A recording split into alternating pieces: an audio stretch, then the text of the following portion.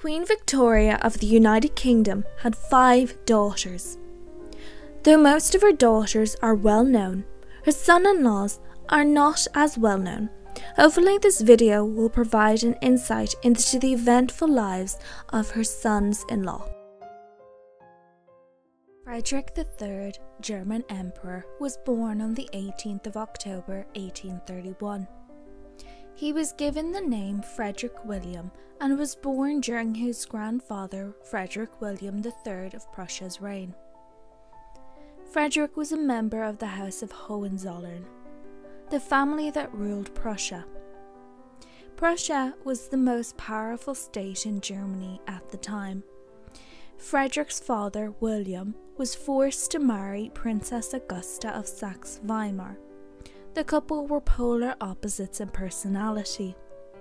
William had been raised in the military traditions of the Hohenzollerns and developed conservative views. Augusta was raised in Weimar, where citizens had greater participation in running of the state and had liberal views. The marriage was unhappy, and Frederick had a lonely childhood. He had only one younger sister named Louise, who he was very close to. In 1840, Frederick's uncle succeeded his grandfather as Frederick William IV.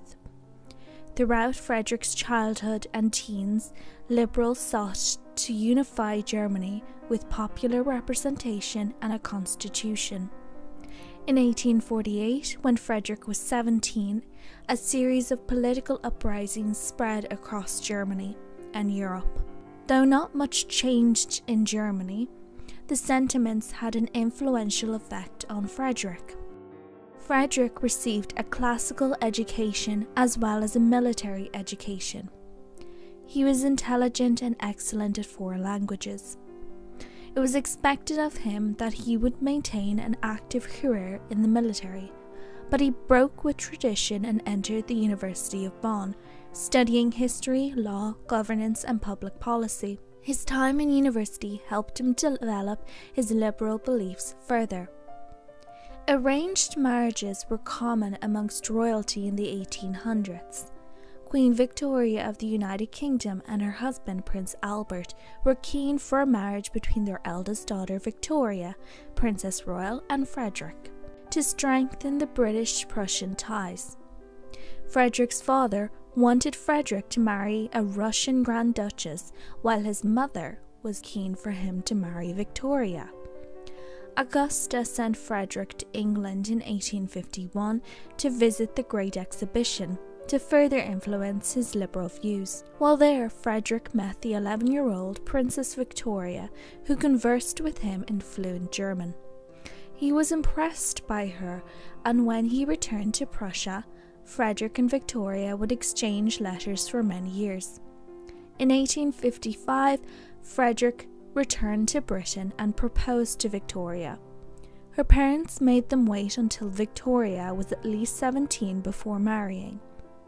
Their engagement was announced on the 19th of May 1857, and their wedding took place on the 25th of January 1858 in the Chapel Royal at St. James's Palace, London. They had a loving marriage and were compatible on many levels. Frederick was promoted to Major General in Prussia to mark the occasion. The couple moved into the Crown Prince's Palace and had 8 children together: William, Charlotte, Henry, Sigismund, Victoria, Waldemar, Sophia, and Margaret.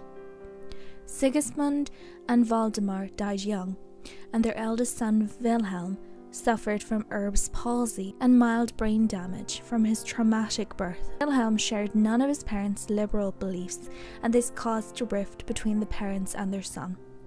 On the 2nd of January 1861, Frederick's father became King William I, and Frederick became the Crown Prince. William was conservative and clashed with the Prussian Diet or government. The Liberals had a majority in the Diet, but the Chancellor Otto von Bismarck was conservative.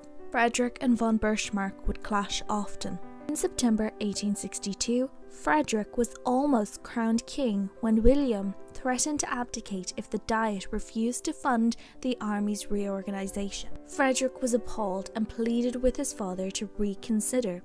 He did, and appointed Otto von Bismarck as Chancellor. Bismarck would ignore or overrule the Diet, which led to Frederick clashing with his father. Frederick wanted to unify Germany by peaceful means, but it was Bismarck's policy of blood and iron that won out. Frederick was not allowed to take part in matters of state, but did continue to represent Germany abroad.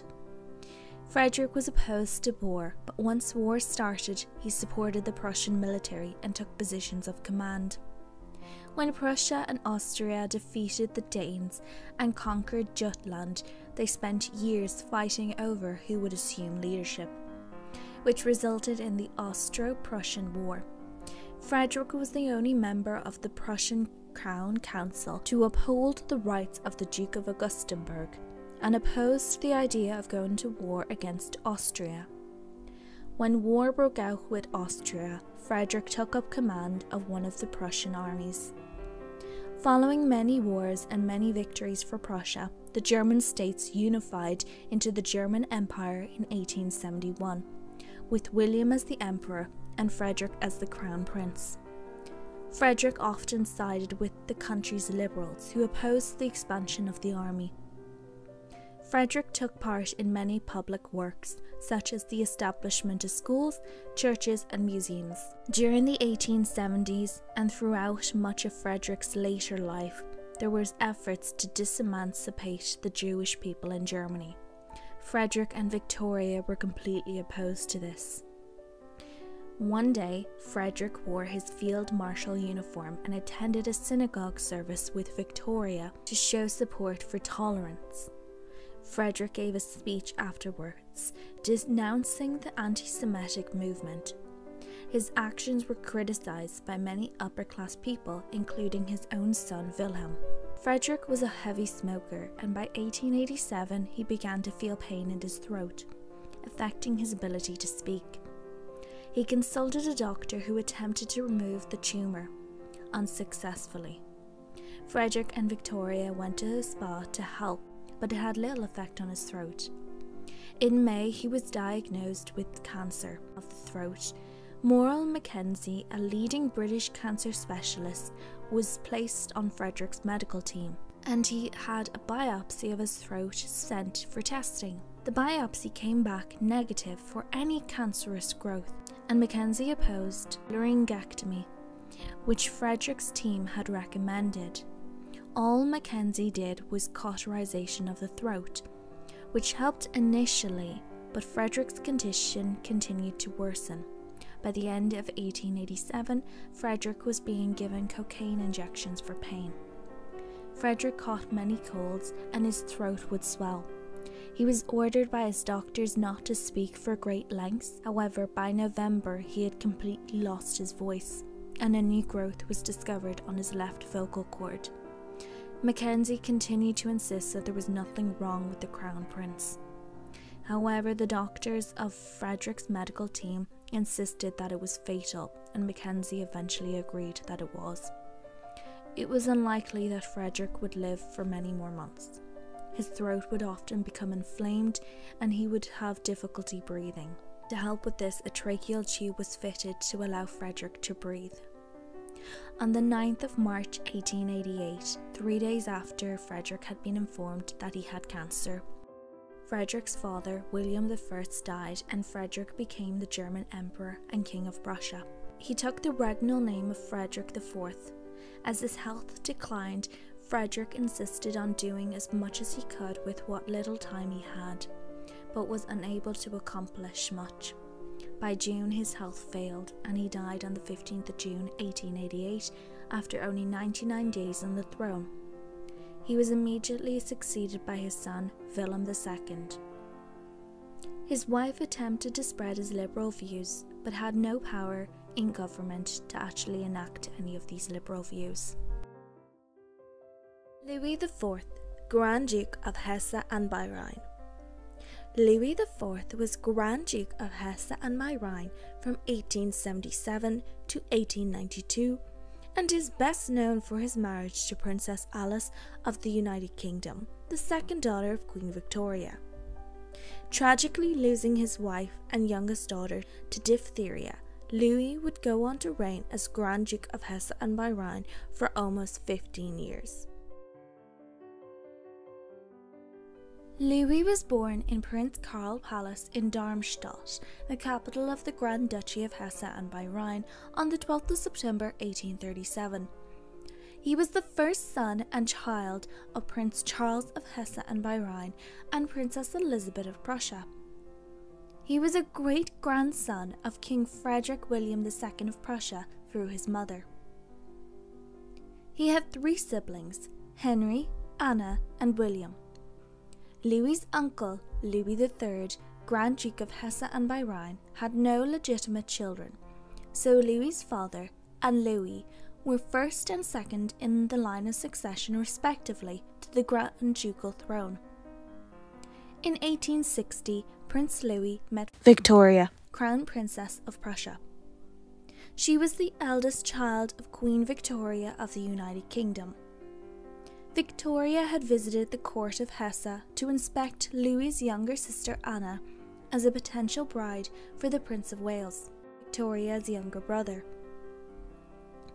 Although Victoria was not impressed with Anna, she was impressed with Louis and Henry, one of Louis's brothers.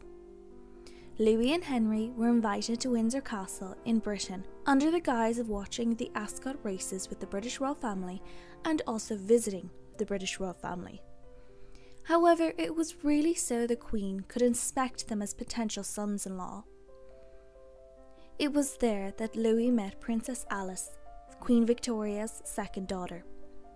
Louis and Alice were immediately attracted to each other and got on like a house on fire. Before Louis and Henry departed, Louis asked Alice for her photograph. They became engaged on the 30th of April 1861, after Louis asked for permission from the Queen. In December 1861, Alice's father, Prince Albert, died and the British court went into mourning. Despite this, the Queen insisted that the wedding go ahead. On the 1st of July 1862, Louis married Princess Alice on the Isle of Wight in Britain. Due to the fact that the British court was still in mourning, Alice was only allowed to wear white for the ceremony and was then forced to put black clothes back on. Other members of the family present had to wear black. The Queen remarked that it was more like a funeral than a wedding. The Queen allowed her son-in-law the style of His Royal Highness while in the UK. He was also made a Knight of the Garter. Louis and Alice became parents less than a year after the wedding. They had 7 children together: Victoria, Elizabeth, Irene, Ernest Louis, Friedrich, Alex, and Marie. Their most notable descendants include Prince Philip, Duke of Edinburgh, and the children of the last Tsar of Russia. The couple had financial troubles throughout their marriage and could not support the lifestyle that was expected of their rank. Because of this, they moved into an old house in the centre square of Darmstadt and used Alice's dowry to supplement their income. Alex quickly made their new house into a home. Though Louis was a dutiful husband and cared deeply about Alice, he could not engage with her on a level she desired. While she was interested in social work, science, and charity, he was not, and she had to turn to other people for intellectual conversations. Tragedy would strike the family for the first time in 1873, when their youngest son, Friedrich, or Fritty as he was known in the family, suffered a fatal fall from a palace window. He was only 2 years old and had haemophilia. 2 of their other children, Irene and Alex, would also be affected by the haemophilia gene. They would pass it on to some of their children. Fritty's death damaged the relationship of Louis and Alice, as Louis did not know how to support his wife in her grief. During the Austro-Prussian War of 1866, Hesse fought on the Austrian side, putting Alice and her sister Victoria on opposite sides of the war. Louis commanded the Hessian cavalry. Austria was defeated in the war, and there was a real threat of Hesse being consumed into Prussia. However, Hesse was spared only due to the close kinship between Prussia and Hesse. During the Franco-Prussian War, Louis fought on the side of Prussia, commanding the 25th Division of the North German Confederation. His military service helped mend the previous war's grievances with the ruling family of Prussia, the Hohenzollerns. Louis was in friendly terms with the crown princely couple, Frederick and Victoria. In 1877, Louis's father and uncle died, and Louis became the Grand Duke. Tragedy would strike the family again in November 1878. Louis's family was struck with diphtheria, and tragically his 4-year-old daughter Marie and his wife Alice would both die from the disease. From then on, he reigned and raised his 5 children by himself. Louis would fall in love again and would marry on the 30th of April 1884 to Countess Alexandrine Hutton-Kapska. However, this was the eve of his eldest daughter's wedding, and the couple faced objections from Louis's family, as Alexandrine was not ranked high enough to be marrying a Grand Duke, and the marriage was considered morganatic. Due to the objections from his family, the couple separated within a week, and within 3 months of the marriage they were annulled. Louis would reign for another 8 years, before dying on the 13th of March 1892 from a heart attack. He was immediately succeeded by his only surviving son, Ernest Louis, who became the last reigning Grand Duke of Hesse and by Rhine. Prince Christian of Schleswig-Holstein was a German prince who became a member of the British royal family after marrying the 5th child of Queen Victoria, Princess Helena. Christian was born in Augustenburg Palace on the 22nd of January 1831. He was the second son of Christian August II, Duke of Schleswig-Holstein, and Louise Sophie of Daniskoy-Samso. He had 6 siblings: Alexander, Louisa Augusta, Caroline, Amalie, Wilhelmine, Friedrich, and Henrietta. In 1848, Christian's father resisted the claims of the duchies of Schleswig and Holstein for Denmark. Holstein was a part of the German Confederation, but was controlled by the kings of Denmark. In 1847, Frederick VII ascended the Danish throne, without any legitimate children. In Denmark, the law stated that the throne could pass to women, but in Schleswig-Holstein, only men could inherit the throne. The duchy would most likely revert to the Schleswig-Holstein-Sonderburg-Augustenburg branch of the family. A war ensued, and Prince Christian served in the Schleswig-Holstein army before he and his family were forced to flee. After the war, Christian attended the University of Bonn, where he became good friends with Prince Frederick of Prussia, the future Frederick III German Emperor. Frederick would marry Victoria, Princess Royal, the sister of Christian's future wife. On a visit to Coburg in May 1865, Christian and Helena met. They were strongly attracted to each other. By December, they were engaged to each other. Despite opposition from several of Helena's siblings, Helena's mother, Queen Victoria, supported the match, as did Victoria, Crown Princess of Prussia and Princess Royal, Helena's oldest sister. Helena and Christian agreed to live near Queen Victoria. Christian was raised to a royal highness. They were wed on the 5th of July 1866 and lived in Frogmore House. Christian was appointed as Ranger of the Windsor Great Park. Together they had 6 children: Christian Victor, born in 1867, Albert in 1869, Helena Victoria in 1870, Marie Louise in 1872, Harold in 1876, and a stillborn son in 1877. Their son Harold died at 8 days old. As their family expanded, in 1872 they moved into Cumberland Lodge, and when they were in London, they would stay at Buckingham Palace. Prince Christian was a favourite child-in-law of Queen Victoria and was created a Knight of the Garter and a Knight Grand Cross of the Royal Victorian Order, as well as an aide-de-camp of both Queen Victoria and his brother-in-law Edward VII. Christian had no particular job or career and was content to assist his mother-in-law when necessary. The Queen would often call for him to read for her or handle any other matters. In 1891, Prince Christian lost an eye when his brother-in-law, Prince Arthur, Duke of Connaught, accidentally shot Christian in the face while out on a shooting party. Christian made the best out of the situation and amassed a large collection of glass eyes. Sometimes he would wear a glass eye that was completely different in colour to the other eye to shock people.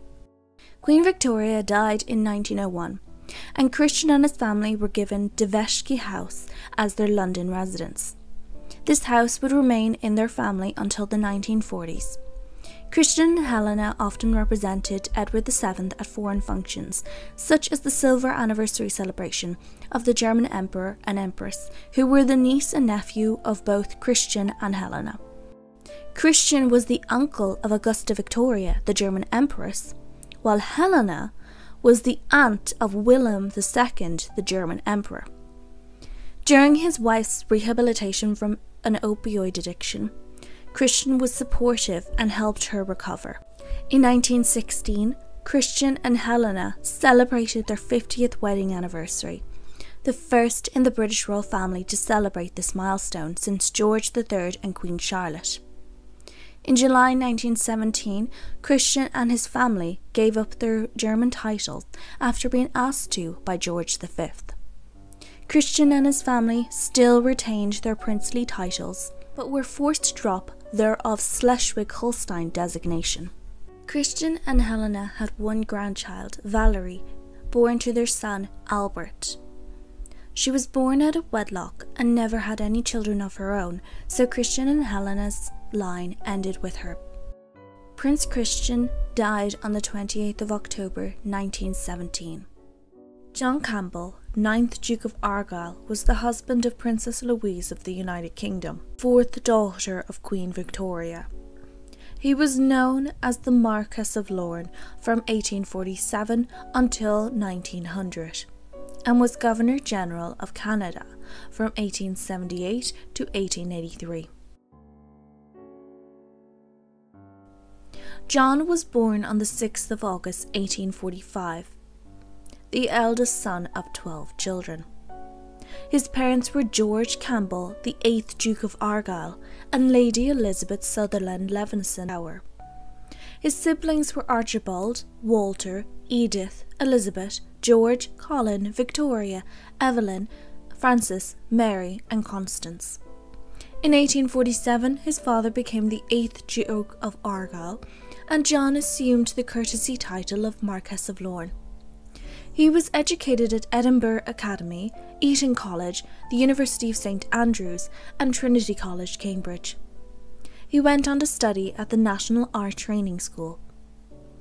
Beginning in 1868, John served in the House of Commons.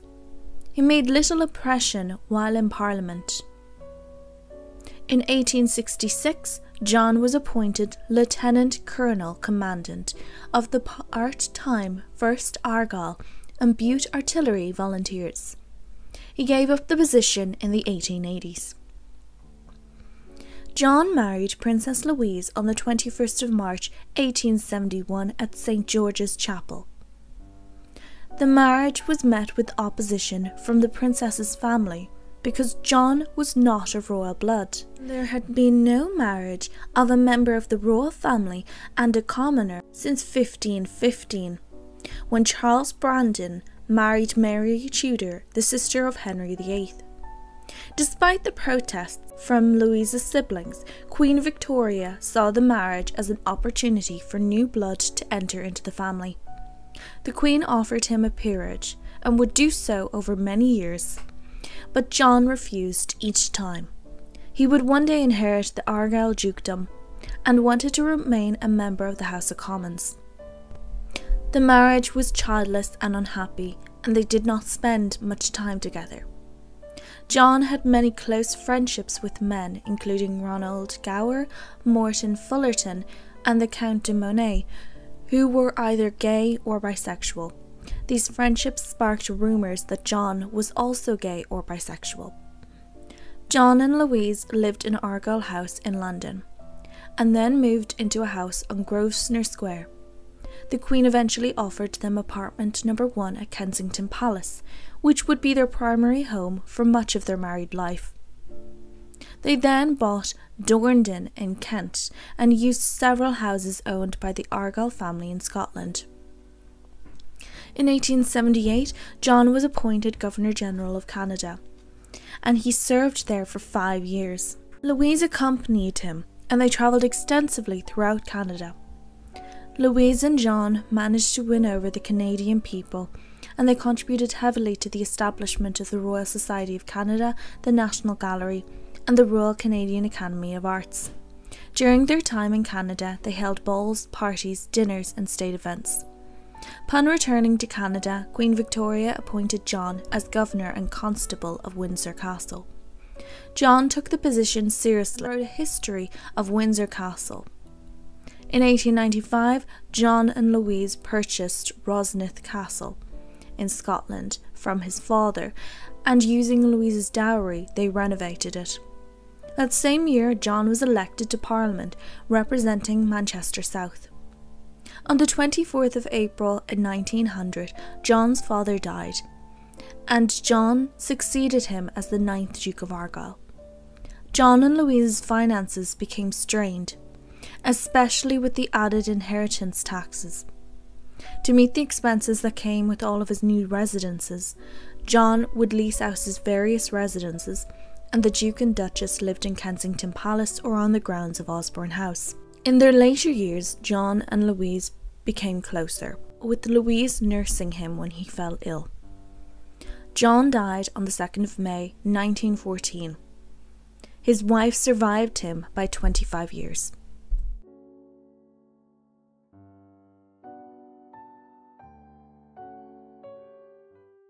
Prince Henry of Battenberg was the husband of Princess Beatrice, the youngest child of Queen Victoria of the United Kingdom. Henry was born on the 5th of October 1858 in Italy. His parents were Prince Alexander of Hesse and by Rhine and Countess Julia Hawke. His parents' marriage was morganatic.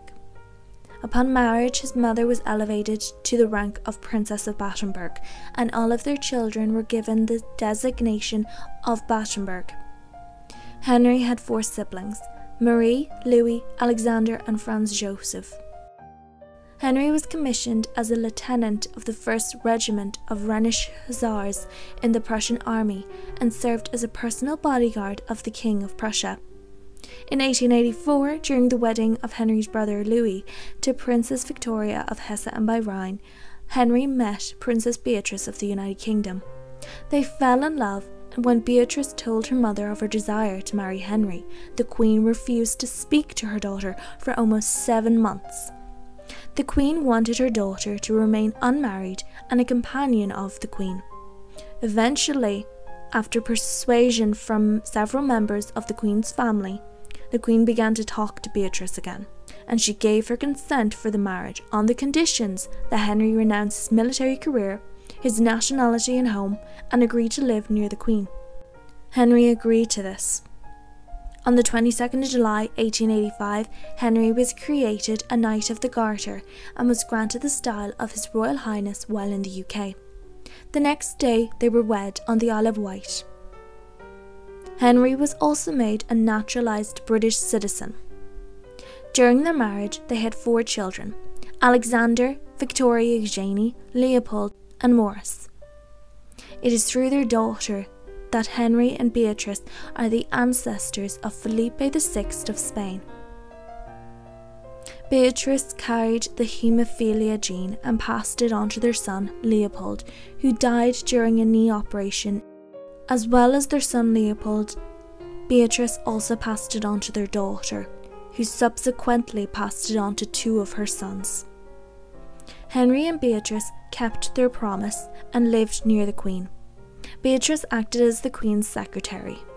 Henry was bored and wanted to do more. The Queen appointed him as Governor of Carisbrooke Castle and Captain General and Governor of the Isle of Wight in 1889. He was also made Lieutenant Colonel in the army in 1887, Colonel in 1893, and a member of the Privy Council in 1894. However, this was still not enough for Henry, who yearned for freedom away from his oppressive mother-in-law. He persuaded the Queen to allow him to fight in the Anglo-Ashanti Wars. He arrived in Africa on the 25th of December 1895. During the short period in which he was there, he contracted malaria and died while travelling back to England on the 20th of January 1896. He was 37 years old. Beatrice would never remarry and survived him by 48 years, dying in 1944.